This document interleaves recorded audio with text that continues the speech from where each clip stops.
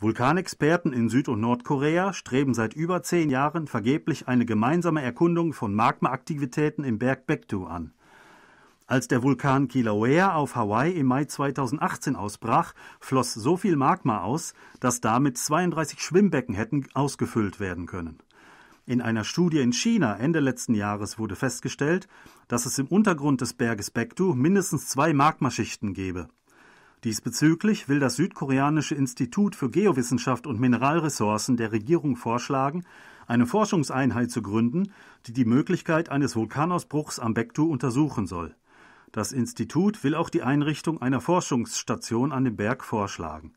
Für den Transport von Geräten für die geologische Erkundung und Vulkanüberwachung zu dem Berg in Nordkorea muss neben einer Zustimmung der Behörden Süd- und Nordkoreas jedoch auch eine Genehmigung des UN-Sicherheitsrats eingeholt werden.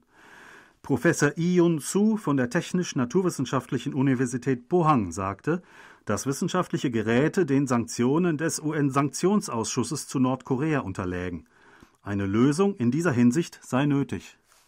China intensiviert Untersuchungs- und Forschungsaktivitäten in Bezug auf die Möglichkeit eines Vulkanausbruchs am Baekdu.